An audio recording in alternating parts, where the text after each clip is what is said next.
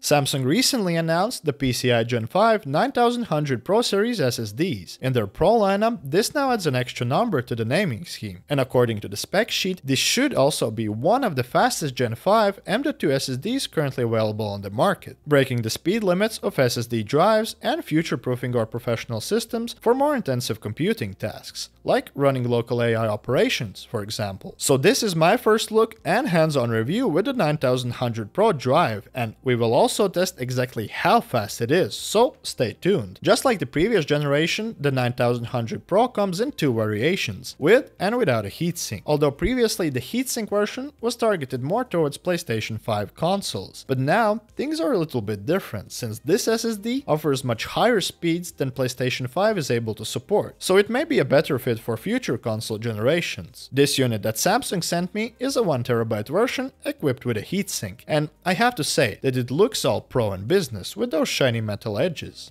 Be sure to choose the right version based on your device when buying, as the built-in heatsink model is really meant for devices that do not have any passive or active drive cooling solution, as for most supported motherboards, they will likely have a heatsink or a thermal solution of their own, making this model incompatible for installation. Of course, you can always remove the heatsink, but that will void the warranty in this case. While PCIe Gen 5 SSDs do in theory run much hotter because of the insane performance, Samsung has got you covered with its advanced 5nm controller, bringing better power efficiency and cooler operation. The 9100 Pro uses TLC memory with Samsung's VNAND technology, and it is available in multiple capacities, ranging from 1TB all the way up to 8TB, which is really nice to see, since utilizing those blazing fast transfer speeds to get huge libraries of files on and off the SSD will surely come in handy. All of these drives support 256-bit disk encryption, and they all come with a 5-year warranty, or starting from 600TB written, whichever comes first. And naturally this amount will be higher on the higher capacity models. And across the different capacities, you will also see some minor differences in specs, like drive cache, which is proportional to the nominal capacity of the drive in gigabytes. Like 1TB will get you 1GB of drive cache, and so on. But we are yet to see 8TB version, since it is only going to be released later this year. Now let's talk about the speeds, as it seems like just recently we saw the PCIe Gen 4 being widely adopted, while now we already have PCIe Gen 5 disks hitting the market before there are enough consumer devices supporting it. So what's the difference? Well, the longest living PCIe Gen 3 interface was capable of read-write speeds up to 3500 megabytes per second. Then PCIe Gen 4 was capable of double those speeds, maxing out at 7000 megabytes per second. Now the current Gen 5 is capable of, well, you can already guess, double the speeds of Gen 4, making it insanely fast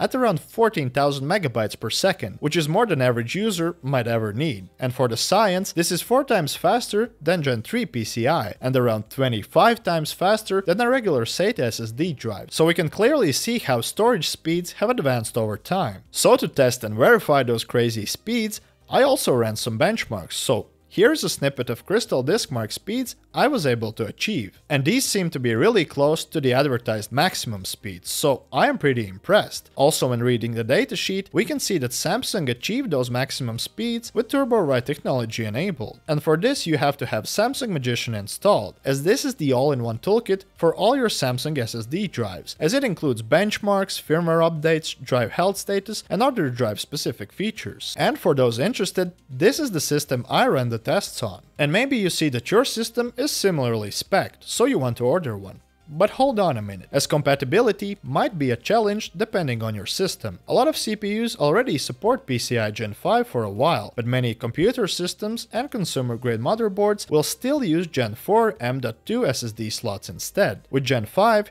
usually being available on higher-tier gaming motherboards. And well, this was the case for me as well, as I bought a Z790 motherboard, which only has one PCI slot, meant for graphics card, with it being directly linked to the CPU. So in order to test this drive at its full potential, I had to buy a special PCIe 5 SSD adapter from Sabrent, remove the built-in heatsink on the adapter, and swap it out with my graphics card in this slot. So that's not really an optimal setup anymore, which also prevented me from doing more daily real-life tests, like full-blown video editing. But if you're using AMD Ryzen 7000 series, then things should be a little bit easier, as there is a broader choice of more affordable motherboards out there, featuring PCIe Gen 5 SSD slots. like the more affordable B series for example. And as for Intel, we are starting to see more boards with Gen 5 slots, but chances are that you might only see one within the higher priced Z series motherboards. So all in all, we can clearly see that this really is a pro product targeted at professionals who would be able to utilize these transfer speeds in their daily work, or just max out and showcase the capabilities of a modern computer system, while also having it future-proofed for a great while ahead, bearing the extra costs of course, as naturally the computer configurations that would support this drive are expected to be more expensive, and so are the drives themselves, as with double the speeds. The 9100 Pro series also do have at around 50 to 70% higher price tag when compared to the same capacity Gen 4 SSDs. So if you want to max out your system and experience the fastest storage speeds available, then compatibility and price might be the only things to consider. That said, we can surely expect more Gen 5 capable devices to enter the market soon, with more supported laptops, mini PCs,